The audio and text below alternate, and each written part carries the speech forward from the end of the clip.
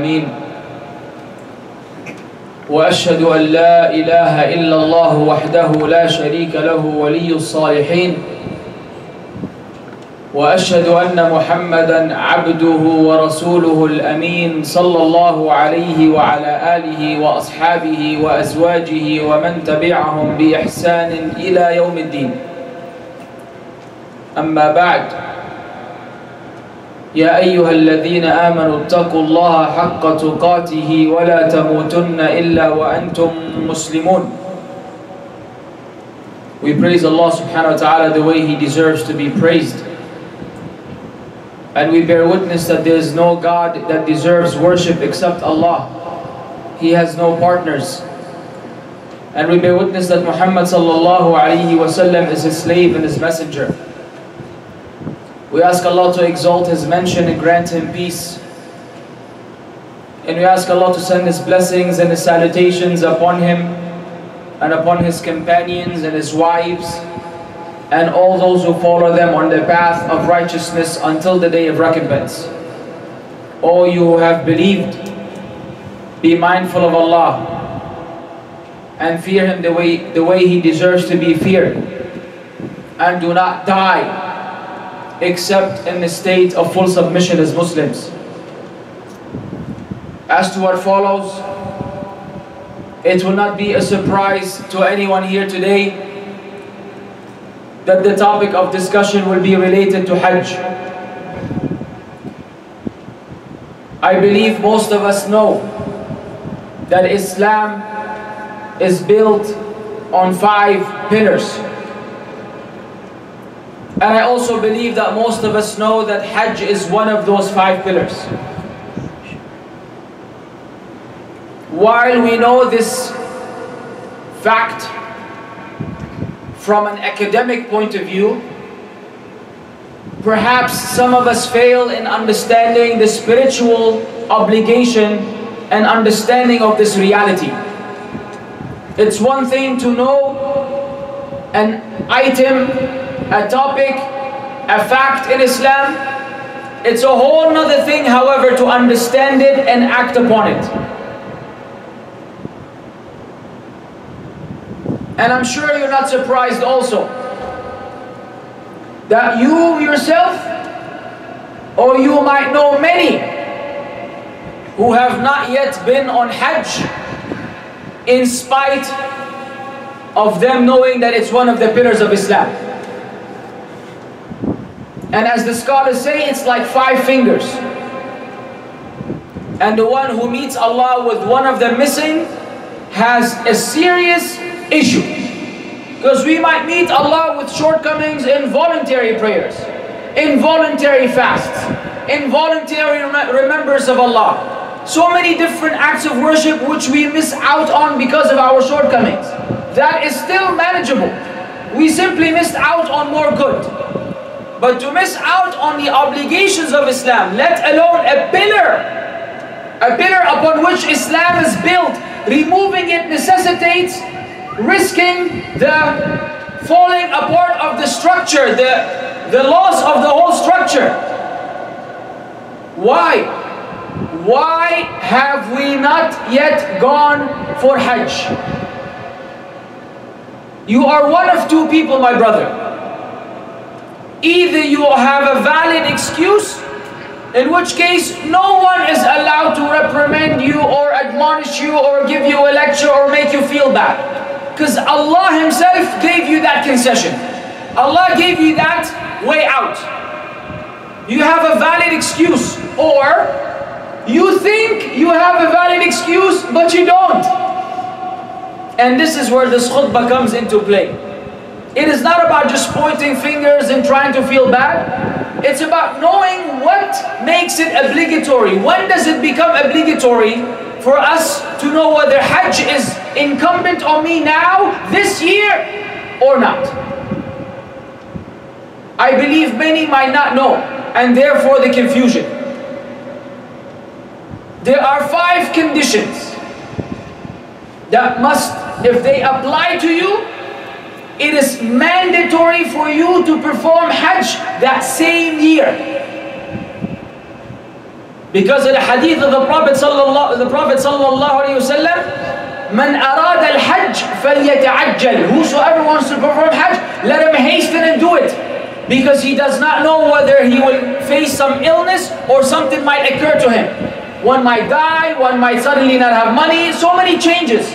But once you are alive, you have the means, you've met the conditions, you may not postpone it till the next year, according to the most popular opinion of the scholars. Some take it easy in that regard, but that is a weak opinion to say take your time. No, don't take your time. 5 conditions. Number 1, and that is a condition for every ibadah, it's Islam. One must be a Muslim first. And here we would like to highlight a very sad reality, that the scholars have differed on the validity of Islam for the one who doesn't pray. It is not black and white. It is a gray area, and the opinions and the evidences which shift the discussion towards the invalidity of that person's Islam are very strong. I cannot take the time of the khutbah to explain them now, but if you have internet access, you can go on YouTube and type "errors in connection" and put my name there, Wajdi. The whole lecture is about this topic and importance of salah and the evidences which a scholar used to prove that if you don't pray 5 times a day, you and Islam have nothing to do with each other.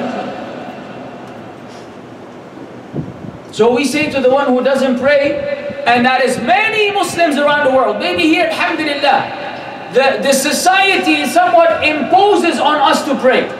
Because at salah time, everything closes at work. It's a normal procedure. It makes it easy. For other Muslims in other countries, it's more of a challenge. So for them we say, if you don't pray, you want to do Hajj, time out, Habibi. First of all, inspect your Islam. Begin by praying 5 times a day, so your Hajj will count. So Islam.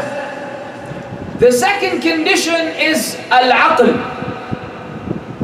being of sound intellect, as in one is not crazy. The person who is not insane, marfu' anhu al-qalam. As the Prophet sallallahu alaihi wasallam, the pen has been lifted regarding that person, meaning the angels don't jot down that person's actions. He's crazy. Similarly, the one who's sleeping, the angels don't jot that down. And thirdly, which is the third condition, al-walad hatta yablugh, the young man or woman until they reach the age of puberty. Those are excused. So the first condition is Islam. Second condition, you have a mind, you function, you understand what I'm saying right now. Thirdly, you've reached the age of puberty. For those who have not reached the age of puberty, if they were to perform Hajj, they will be rewarded for it. And their parents who took care of them during Hajj will be rewarded for them as well, but it does not count as the Hajj of Islam. It's a voluntary Hajj. Once that person reaches puberty, they have to perform their Hajj of Islam again. But the voluntary one, you can take your son with you every year, if you're able to do so. Because a woman once raised her son in the presence of the Prophet sallallahu alaihi wasallam, said, "Is there a Hajj for this young man?" He said, "Na'am wa laki ajr." Yes, and you will have a reward. So thirdly, the age of discretion or puberty. Fourthly, al-hurriya, which is not applicable to us. Back then, when slavery was still in place, if someone was a slave, he wasn't owned, he had an obligation towards his master, he didn't have to perform. That doesn't apply to us now. Everybody is hur and free over here. And lastly, which is the point of contention and confusion, and the reason why many have not yet performed Hajj, even though they should have, is istita'a. وَلِلَّهِ عَلَى النَّاسِ حِجُّ الْبَيْتِ مَنِ اسْتَطَاعَ إِلَيْهِ سَبِيلًا. And in the hadith, وَالْحَجُّ الْبَيْتِ لِمَنِ اسْتَطَاعَ إِلَيْهِ سَبِيلًا. So we have an ayah and a hadith that both mention that condition. You must, and the ayah says, and it is owed by the people to Allah. It is an obligation, it's a dain, a debt you owe to Allah, that you perform Hajj if you're able to do so. What is able to do so? two things. And under those, there are subcategories. Financial capability and transportation, and then physical ability. So the financial and transportation are connected, and then physical ability. So if someone was physically disabled, either they have a chronic disease, a disease that is permanent, which disallows them from ever being able to do Hajj, then this person must hire someone to do Hajj on their behalf. If they have a temporary illness, which they expect to overcome, then they're not expected to do Hajj until that illness goes away. Afterwards, it's obligatory on them to perform Hajj on themselves. The second one is the financial and the transportation. Transportation was more problematic back in the day because they had to come from all over the world on different cattle and animals and what have you. Today, that is not an issue. Today, the transportation for the most part falls under finance. Either you can afford air tickets or taxi or bus or whatever you're taking, or you can't. So that still now falls under financial. But what is financial? What does that mean? You have a nice car. You could technically buy a cheaper car. And with that extra money, you can do Hajj. It's a question. This is a valid question. Are you expected Islamically now to downgrade from your existing car to a cheaper car, so with that money you can do Hajj? Many people don't know the answer. The scholars have given the answer. They say it depends on your lifestyle. Meaning if your income is at a particular point and you bought that car for luxury purposes because you wanted to compete with your neighbors or your colleagues, it's a car that you actually don't need. It's too expensive for your own lifestyle. And you can survive with the cheaper one. You must sell your car and buy a cheaper one, and with that money do Hajj. If however that is not the case, this car is a necessity for you. You need it to get around, and it is fit to your budget and your income, then you are not expected to sell it in order to perform Hajj. At that point, it's still not, you haven't met the conditions. And the same goes for any type of business where you have a capital. If you have a business that is providing you with some small income, if you were to use the capital, the main money through which this business survives, you're not expected to use that money to do Hajj, because your business will be affected negatively. But for the rest, once you have that money, my brother, once you have enough money to cover transportation, then the actual cost of Hajj, and then your people back home, whoever you're leaving behind, you can't leave them begging. You cannot go without having covered the rent and the food expenses and whatever your family needs in your absence. If you don't have that money to cover, so you have enough money to cover for the actual Hajj, but you don't have enough money to cover for your family expenses, you are still not expected to go for Hajj until you have the money to manage both. Here comes a dilemma. If you are in debt, there's a very popular opinion, which if you're convinced is valid, that's between you and Allah. But according to the scholar, la asla lah, there's no foundational valid reason for it. Which is, if you are in debt, all you have to do is seek permission from the person to whom you owe the money. And if he allows you to go for Hajj, then you may go. That position is invalid according to what I follow. I'm not imposing it on you. This is not me dictating my status on things, because there's room of opinions in this. But I'm sharing with you the opinion I'm convinced with. You can do your own investigation and act accordingly. They say, no, it is more obligatory on you to pay off the debt before you do Hajj. Because if you were to go for Hajj, if you didn't go for Hajj and you died, then when you meet Allah, you have no problem in regards to that debt if you paid it off. Whereas if you were to go for Hajj while owing money, you have a problem. Because as we know, the shaheed, the martyr, everything is forgiven except debt, let alone Hajj.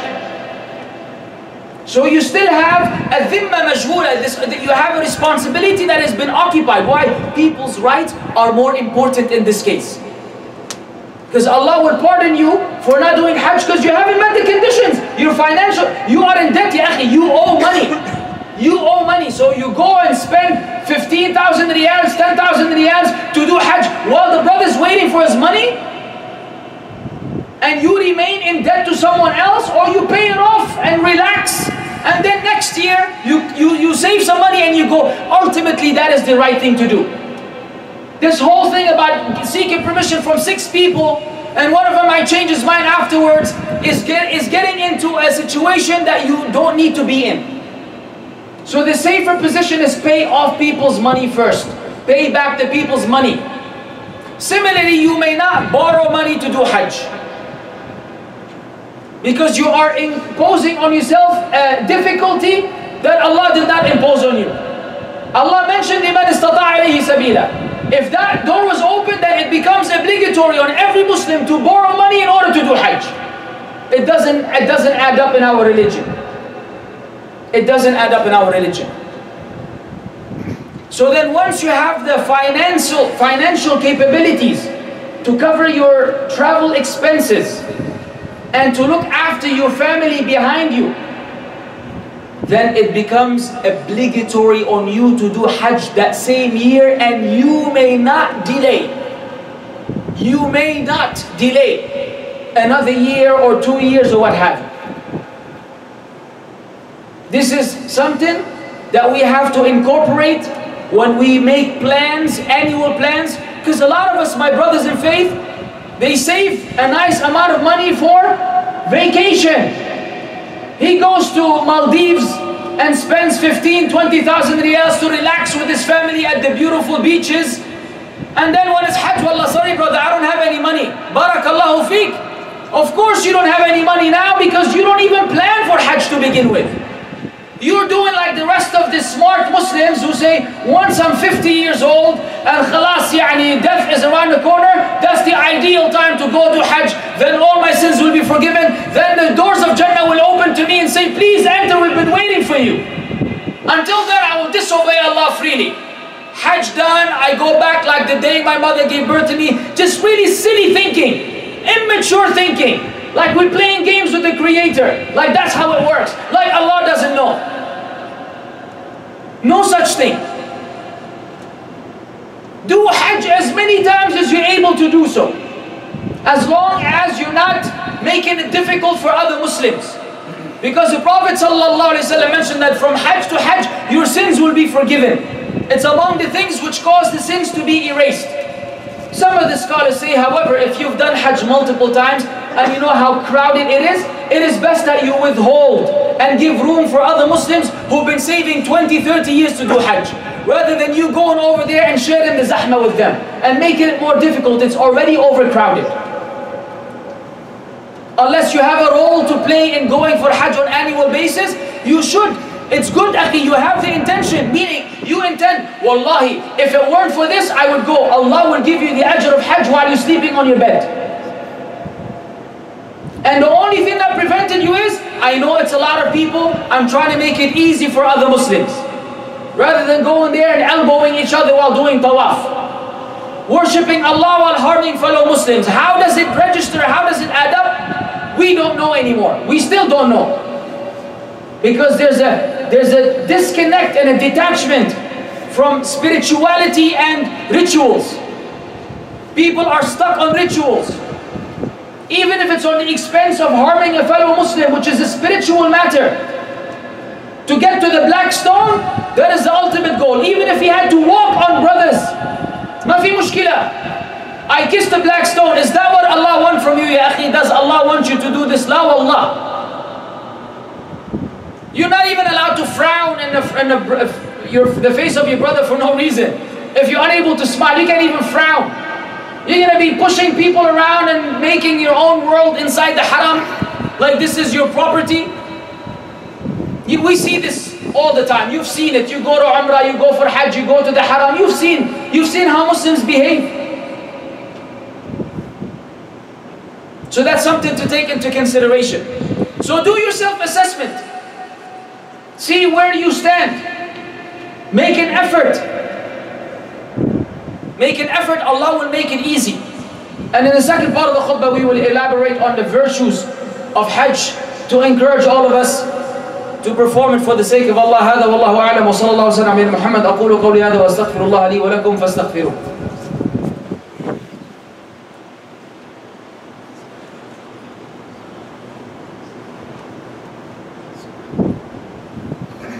الحمد لله رب العالمين وصلى الله وسلم على نبينا محمد وعلى آله وصحبه أجمعين. There is no doubt that each and every one of us is here today. We assume the good, the best about every Muslim. Everyone is here because he wants at the end of the day to enter Jannah. Every one of us wants his sins to be forgiven, wants Allah to be pleased with him, wants to learn the aspects of this deen so that we can better our relationship with Allah. And in order to achieve that, Allah has given us hundreds of thousands of paths. All of them legislated by the Prophet Muhammad sallallahu alaihi wasallam, not on our own. We may not introduce a new one, but we should adhere to the existing ones. And one of the easiest, if we may call it easiest for us at least nowadays, shortcut to remain or to reach the state of being completely free of sin and being admitted to Jannah is performing an acceptable Hajj. The Prophet ﷺ said, the acceptable Hajj has no reward except Jannah. And he said, whoever performs Hajj and he does not engage in sinfulness and argument and have relations, he will be in the state like the state when his mother gave birth to him. And the scholars differed on whether Hajj wipes out minor and major sins or only minor sins. A lot of the scholars say it's only minor sins. Major sins, you have to do tawbah from them. The counter argument is, when you are you born with any major sins in your account? None. Therefore, according to the hadith, that erases minor sins and major sins, which is a big ni'mah from Allah. It's a big ni'mah from Allah. Hajj is a unique, exceptional, spiritual experience that necessitates a lot of discipline and patience. If we don't have these qualities, it is difficult to achieve Hajjun Mabrur. Very difficult, because you are in an environment that is challenging you in every respect. You are out of your comfort zone. You have a lot of barriers in communication with the people around you. Magnitudes of people from every background, some that are civilized, some that are less civilized, some that care and some that don't care. You're challenged in terms of eating and drinking. Bathroom, which is the basic human need, might become a very difficult task to achieve. You have to wait in the queue for an hour to access the bathroom, and the people are screaming outside after 3 seconds that you've been in there for 10 hours.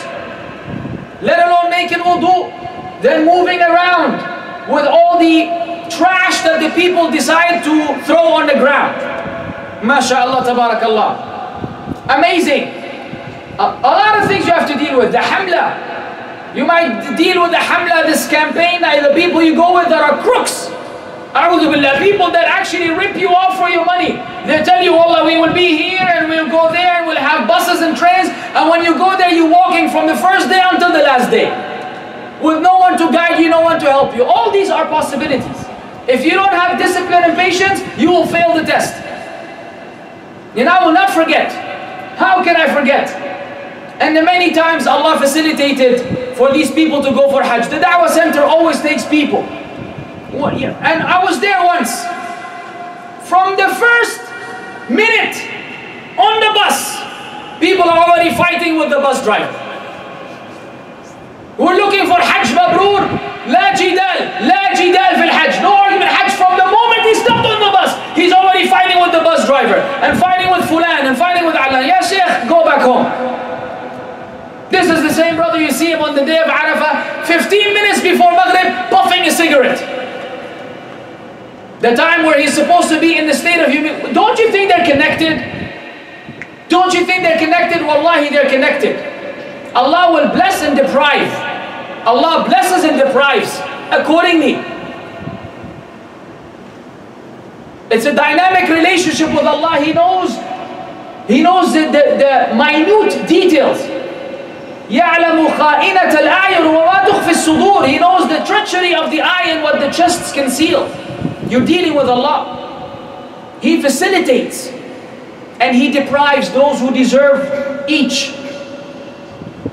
So if you're going to go for Hajj, don't wait for the first day to start. You have to start now.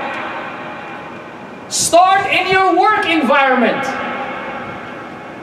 Start practicing how to be patient with the people around you, because you will need this very badly once you're on Hajj. It's about practice, and practice makes perfect.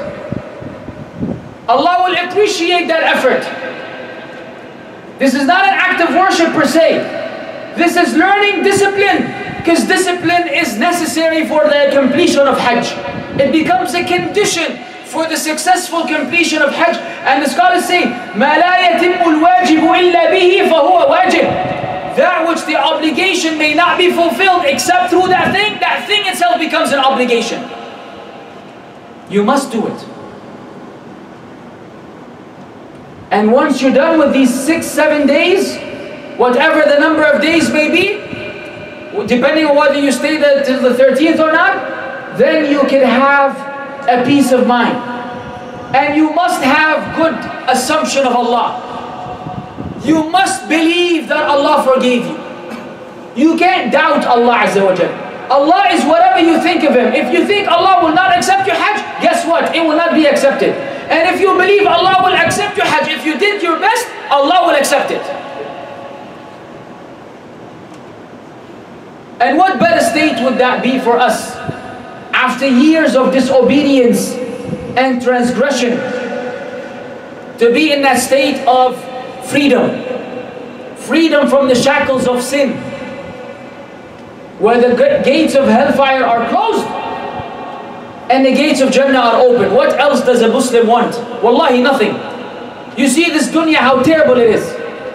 We're living in this worldly life, we're like vicious animals, devouring each other. It's a terrible world we're living in. You see it every day. What are we going to get from it? Absolutely nothing. But at the end of the day, فَرِيقٌ فِي الْجَنَّةِ وَفَرِيقٌ فِي السَّعِيرِ. A group will be in Jannah and a group will be in the hellfire. That's what it is. So we should invest our efforts into that فَرِيقٌ فِي الْجَنَّةِ. That's what it boils down to. Hajj is a tool. Hajj is a way. Hajj is a means to achieve that. So don't deprive yourself. And don't be in the state of sinfulness by not doing Hajj, even though it is obligatory on you to do so. Allahumma ya muqallib al-qulub, thabbit qulubana ala dinik. Allahumma ya musarrif al-qulub, isrif qulubana ala ta'atik. ربنا لا تزغ قلوبنا بعد إذ هديتنا وهب لنا من لدنك رحمة إنك أنت الوهاب. ربنا آتنا في الدنيا حسنة وفي الآخرة حسنة وقنا عذاب النار. اللهم اغفر للمسلمين والمسلمات والمؤمنين والمؤمنات الأحياء منهم والأموات. اللهم ارحمنا برحمتك واغفر لنا ذنوبنا واستر عيوبنا وتب علينا واهدنا واهد بنا يا ذا الجلال والإكرام. اللهم علمنا ما ينفعنا وانفعنا بما علمتنا وزدنا علما يا رب العالمين. اللهم وفقنا لما تحبه وترضاه من القول والعمل وآبائنا وأمهاتنا وسائر المسلمين. اللهم صل على محمد وعلى آل محمد كما صليت على إبراهيم وآل إبراهيم إنك حميد مجيد. وبارك على محمد وعلى آل محمد كما باركت على إبراهيم وآل إبراهيم إنك حميد مجيد.